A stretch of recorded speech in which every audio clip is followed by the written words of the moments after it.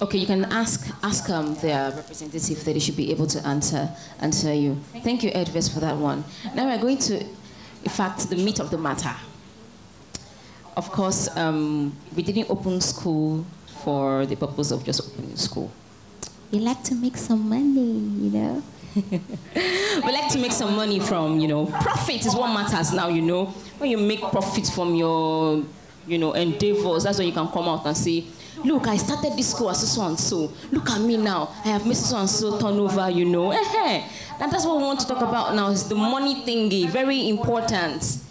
So we'll be calling on, we are going to be having a panel of discussion session again, but this time around, we're going to be talking about school marketing and growth. Yes, very important, school marketing and growth.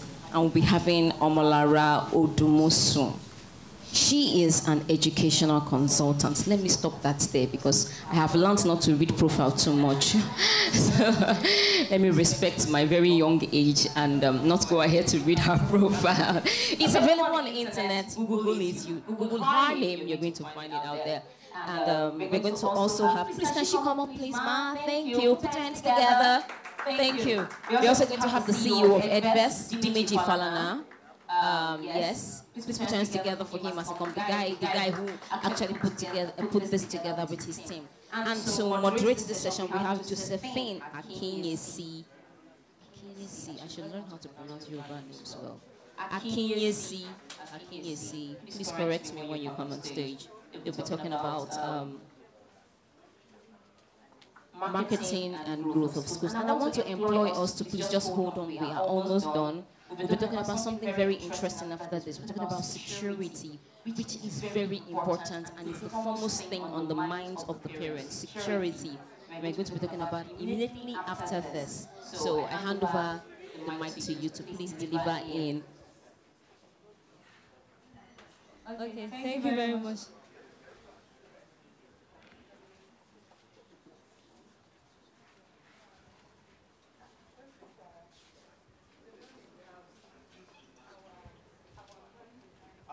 Sorry for this interruption.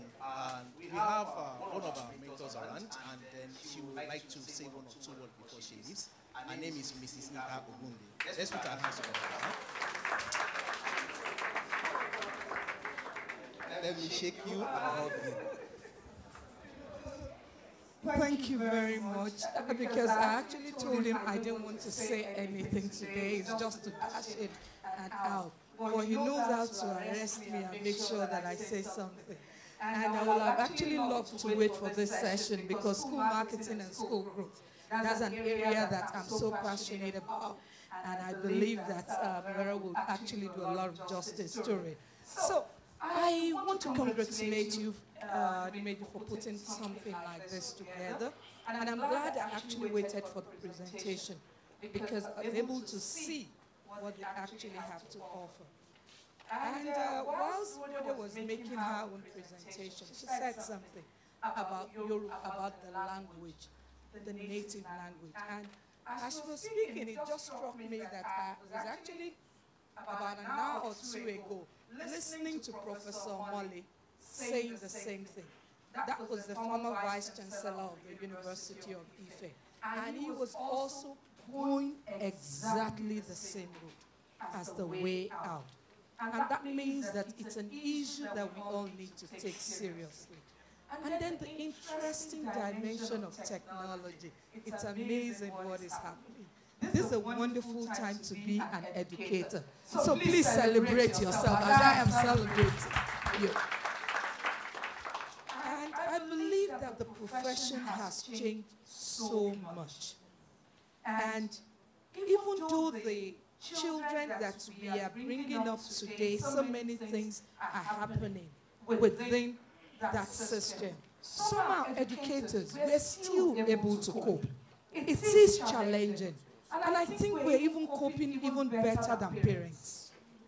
Because some parents don't even know exactly what to do again. But here we are learning, we are sharing, we are growing. A clear determination to improve. So I want to say that I'm sure this has been a worthwhile experience for everyone, because this is a time and a season that educators are being called upon to do so much in this country. Not only in Nigeria, I'm sure, globally. And I can boldly say a lot of us are rising to that challenge. Otherwise, I wonder where Nigeria will have been. If you close your eyes for 2 seconds and just picture Nigeria without private schools, where would we be? Just picture us without private educational institutions, and we're totally dependent on government. I'm sure this will not be the same country. And that's why I believe that educators, private institutions, public institutions must be supported if we're really going to go ahead in this nation. I wish you all the best. I'm sure it has been a very useful day for you. And by the time you listen to this session, it comes down to the nitty-gritty. How do you make your school to actually grow? How do you catch the students that you need to actually get? How do you make your school to be profitable? That is a very, very important session, and I know that you will benefit tremendously from the speakers that we have called here. God bless you. Thank you. Thank you very much. Say a word about Dimeji and all the things that he has done in here. I mean, the Edves Catalyst team. Honestly, when I think it was last year that we actually met, then they were at Tosi. And when I see the things happening within technology, my eyes goes like this. What is it? And they made it so easy. So well done, guys. God bless you. Thank you very much. Thank you. Thank you very much. Okay, she has already pointed out what we need to know about school growth and marketing. Okay, now we're going to go into it.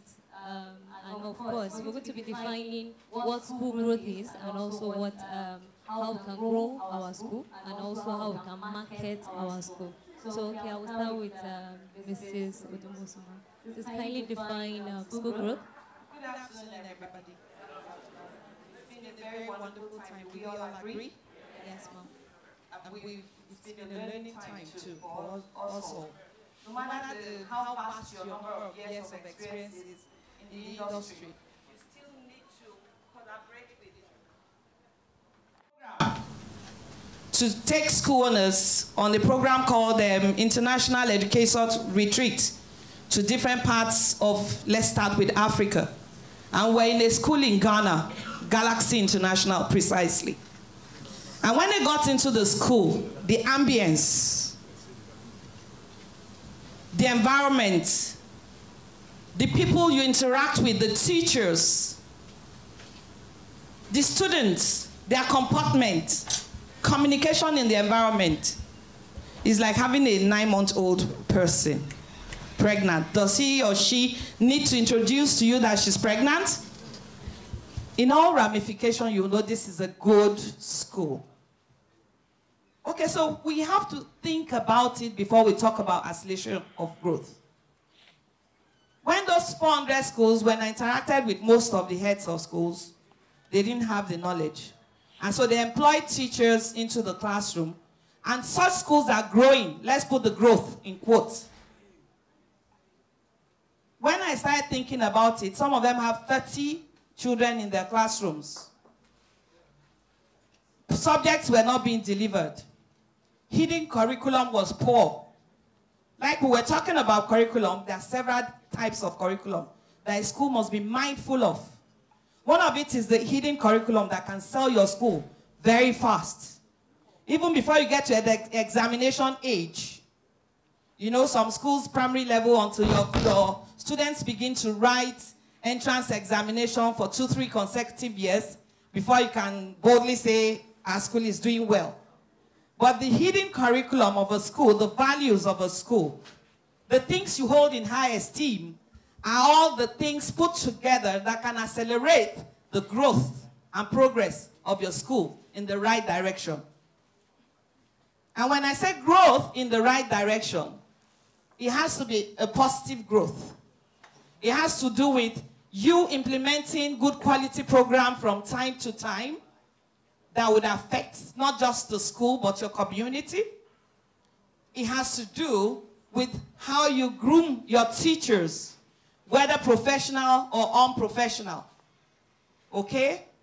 So many places like the British councils have a program called Continuous Professional Development that you can engage your workers. Even if you have employed them from other professions, you keep ensuring that there's continuous growth professionally.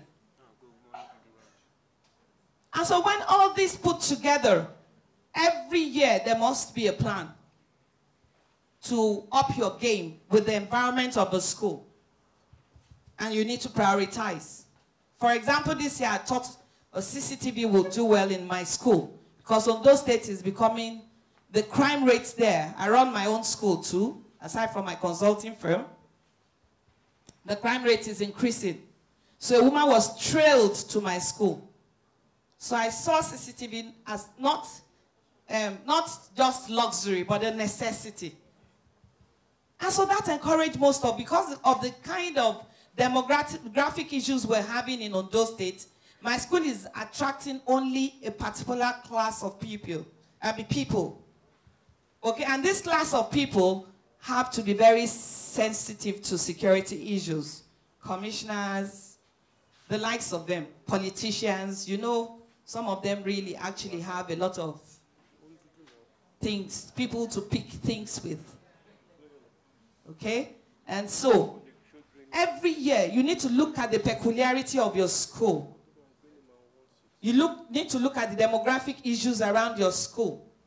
You need to engage your parents.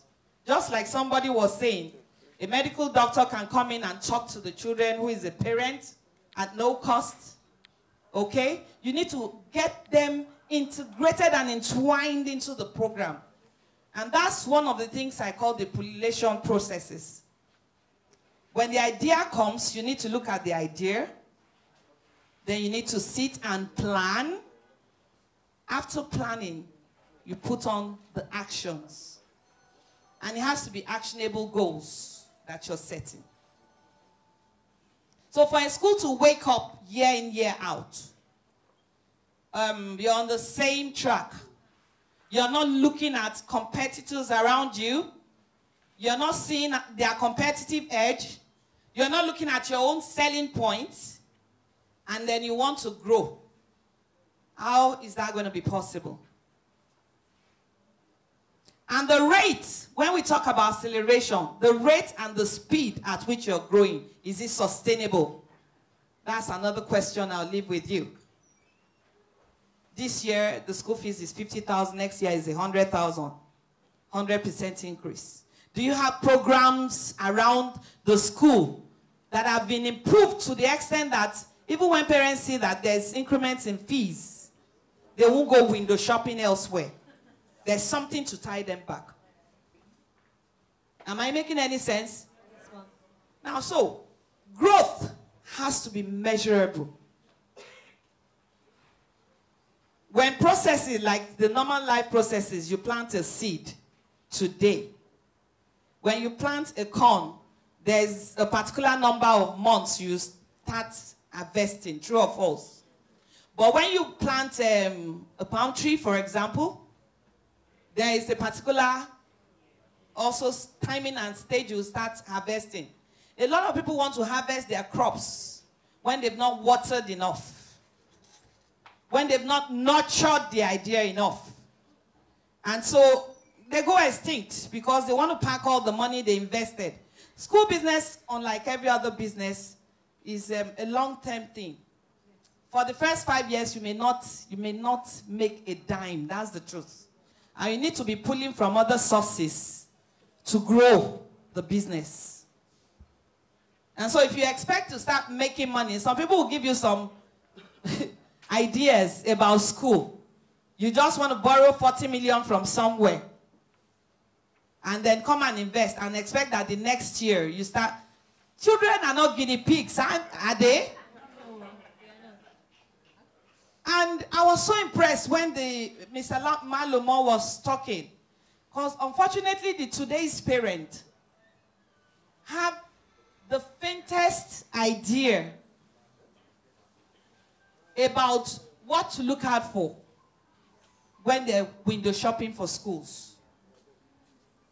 It's just unfortunate. They visit private schools looking at how magnificent the buildings are, the kind of English the children are speaking, and so on and so forth. And so they say, oh, this is my choice of school. Those things can attract parents, but those things cannot sustain the growth of the school. In little or no time, they will see that your hidden curriculum is appalling. You don't have good academic standards in place. Your team, your workers are not doing enough concerning their professional growth. And you know, every parent lately, you know, because of Google and all of that, they are becoming very smart. Despite the fact that they are not informed in the area of knowing exactly what to look out for. But very soon, they will start feeling funny. They will start feeling there's something wrong about this, my child's school. And then they will start benchmarking with friends. Please, your 3-year-old, what is she doing right now? Is she reading? Yes, yes, Do we have such experiences? we do. And some of them will come to my office and say, Mrs. O, unfortunately, your children cannot count up to 500. And my 3-year-olds cannot count up to 500. And I tell them that if they can count up to 200, they can count forward, they can count backwards, they can count on in 5s, they can count on in 10s. And that, I think, is better than allowing them to do rote memory that they will not be able to do anything with. And so a lot of parents don't understand. And so the parental education that Rhoda talked about is highly essential. There's a program in my school called Parental Awareness and Enrichment Program. We invite them from time to time, talking to them about the school program, talking to about so many things they need to know as parents. You know, that's why it's enrichment and awareness. What's your parenting environment like? So that whatever we're teaching the children in the area of character education in the school can also be taught back at home. We need those collaborating experiences with parents. And so these are things you can do to market those schools. I haven't put all those things in place. We can do a lot of things like the portal, okay, create more awareness on social media, Hootsuits, Twitters, Instagrams, have a good website, because the way people see you is the way you are addressed. True or false? Some people say extrinsic factors are not important.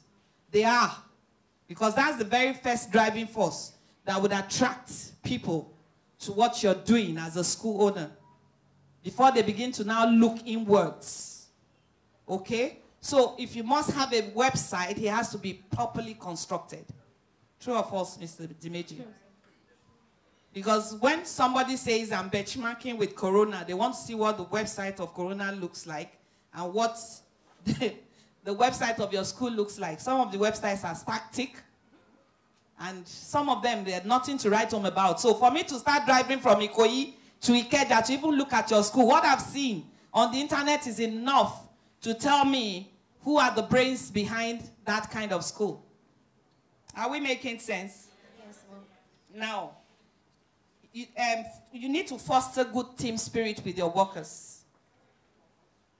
Because if you gain their loyalty, there are things they say to your parents behind, positive, sometimes negative. Okay? So you need to keep your teachers highly motivated. Okay? And how can you do that? On maybe per session or something, you need to look at programs you can include in the school program that will be beneficial to your teachers. So, thank you. Thank you very much, ma'am. Please, let's clap for her, please. Thank you very much, ma'am. Okay, Mr. Dimeji, She has said it all honestly. I am just thinking about what next I should say. But last year, we were accepted for a program, an accelerator program by Intel, and we were taught on organizational growth. And business growth. And we received a lecture from the marketing manager, Heinz. They make ketchups and mayonnaise. And the man came in to come and teach us how to sell software. We were like, what are you talking about? Someone that sell food, and you're saying you should come and teach us how to sell software. Or at the end of the day, we discovered that going out of the box sometimes, you can actually get a lot of things working for you. And then we applied all these strategies, and in the space of 1 year, we grew more than 3 times. From 77 schools, and today we have 300 schools. It's just in the space of 1 year. And the major thing that I would say, which is actually in line with what she said, is knowing what you want to do. Number 1, breaking it down. Which type of student do you want to raise in this school? Then you itemize, then you can now say, the parents that will have this kind of students, how can I get them? Where are they? Your school can be anywhere, but the content that you are giving out can attract people from different parts of the country. So we sat down and then we did a lot of things, a lot of restructuring, we did a lot of things, and we saw growth. We saw growth. Schools coming in, and we have well over 100,000 users on our platform now. And defining what you want to achieve is actually the first thing. If you haven't done that, you can still define which type of student. So that when you grow, like she said, if you grow that number of students you want to raise, that's it. Because you define them already. So when they are not coming part of your product, you know that no, something has happened. Because the measure will tell you what is going on. And another thing I want to add to it is that we did a lot of things outside of the box, which made me to come up to say, okay, can we get teachers to go for industrial attachments during the break? Chemistry teacher to go to pharmaceutical companies to learn practical. Computer teachers to come to Edves to learn programming. A lot of things, now you have that already. You love that. Okay, thank you very much. Now, when they get back to school, they're on fire because they have seen it. Practical. They've experienced it, and they've created the network with the people that are actually implementing. So when they have the 820 in chemistry on the board, they can break it down and give that thing that you are taking from so drug, this is how the 820 reacted, and because they've seen it. And then the students will learn better.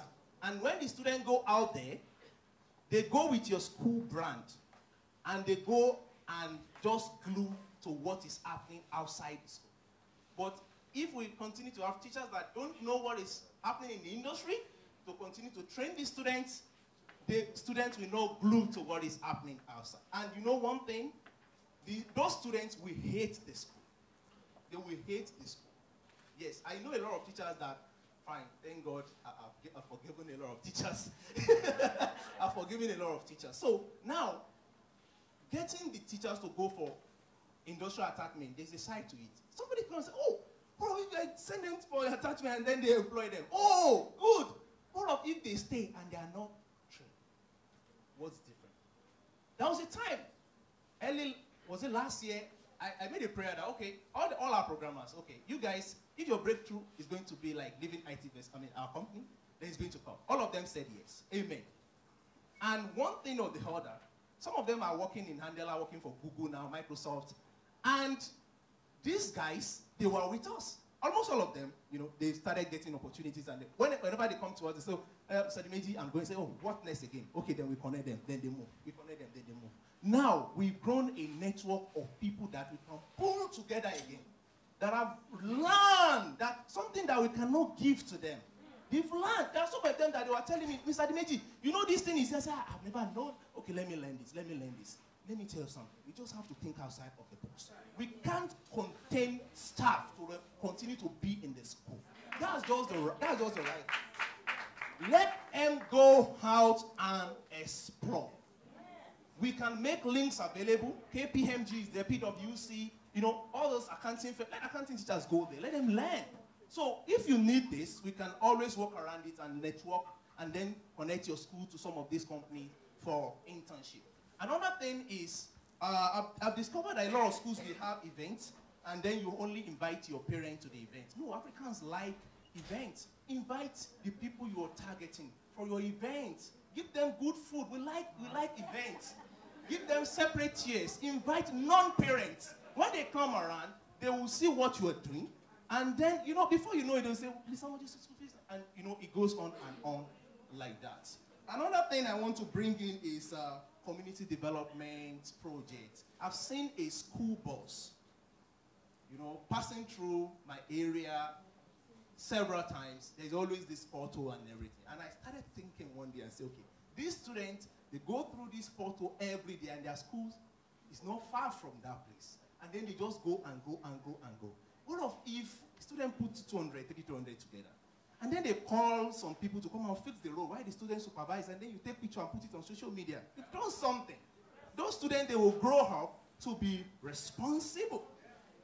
That's part of it. And this will sell your school.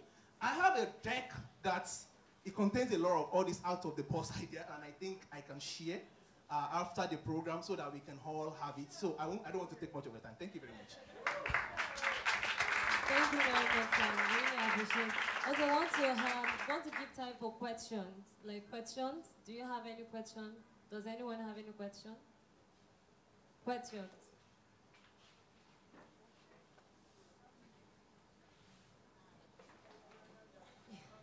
I believe we should have questions. Is it too good or too bad? Too good. So that means, okay, observations. Do you have any observations? Okay, thank you very much. Okay, yes. All right, please.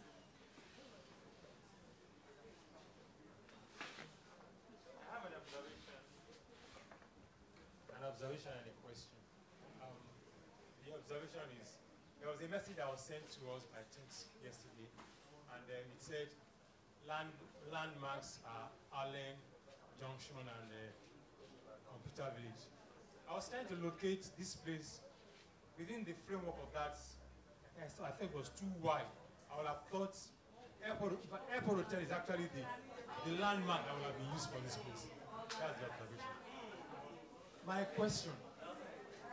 There was People's classrooms, they know. If you're not doing it well, I'll kick you out of the classroom or get you to sit and I mentor teach right in front of you. Now, for people like us, we're not afraid to lose teachers. And so we would always expose them. I'm the one that keep telling my teachers, look, do TKT. You do this. You have strength in this area. You have strength in that area. And so, like you rightly said, sir, it's school owners who don't know what they're doing, who don't know the ripple effect this would have on the school children and the alma mater in 10 years, 20 years down the line, that would stop their teachers from developing. If I'm continuing in the area of development professionally at this age, my first son is 30. And from time to time, I attend trainings. I was in the last TOSE. I attend trainings in any part of the world, once I can afford it. So why won't I encourage my teachers to go for training? In fact, if you sit in my school for 2 whole years and you don't have a certificate to show, maybe for someone like me, I've been to CMD for training. I got the license and accreditation over 7 or 8 years ago. I can't count the number of certificates. I bring my bags of certificates here. And that's why I'm sure she didn't want to start looking at it. So you need to keep growing as a school owner because you're the first face of the school. If a parent comes for inquiry, you're the very first person they will meet. They will test you. They want to know how much of what you're doing you know. And so keep the school environment a continuous learning environment for both teachers and learners. Thank you. Thank you very much, ma'am. Do you have anything to say to that? Yes, okay. Now, concerning, keeping the teachers, I think what we can do to keep them is to give them that enabling environment, the training and then the the resources, the motivation, and everything. And once people want to leave, please connect them properly. I always tell most of the people I meet that, okay, I can point to successful developers around Nigeria. One of them got associate in Android development from Google last week, no, 2 weeks ago. And he actually learned through our company as an IT student. He came and said, Mr. Dimeji, let me try my luck. I said, okay, come in. And now today, he has been recognized by Google. I can point to him. It's no more with me, but I can say he came through. So now, other young brains that are willing to learn, they will know that this is a company to work for if you also want to grow. So let teachers say, this is a school to work for if you want to grow. Thank you very much. Thank you very much, sir. Okay, we've come to the end of this section. Okay, sorry. She has to take our question. Thank you.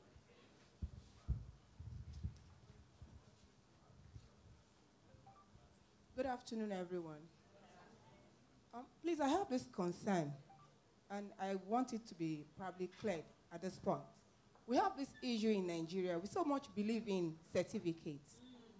Yes, I want to ask, is it compulsory you must have the NCE or BEd certificate before you become a teacher, a good teacher? Okay.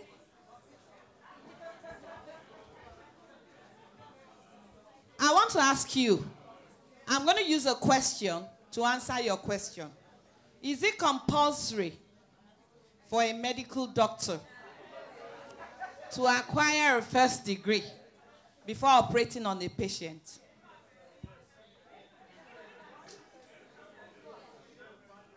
Teaching is a profession, like every other profession. Accounting, law, you fail, you fall headlong if you don't acquire the right certificates. And if you are sure that you want to remain in that career, let me remind you that there's something going next year. A lot of people will be thrown out of the teaching profession. When the teacher certification program is going to be, compulsory in all the schools for you to teach. Right now, as we speak, thousands of schools have been shut down in Rivers State. Hello? When the legislative arm will come up with a law that will say, of course, CAC registration doesn't permit someone who didn't read education to register as a school owner. So there are lots of schools out there that are not even registered with CAC. Or they get other people's certificate to register their schools. So why don't you just go for it once and for all? Thank you, ma. Okay. Children, I will repeat again, are no guinea pigs. Thank you.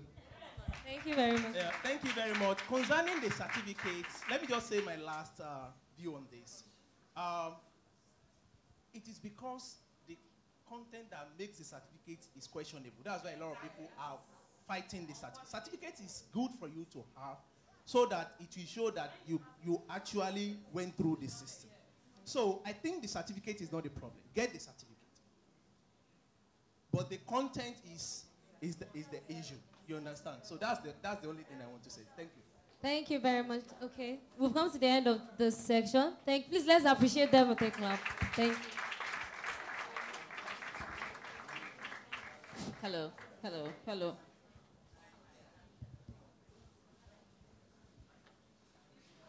Okay. Awesome.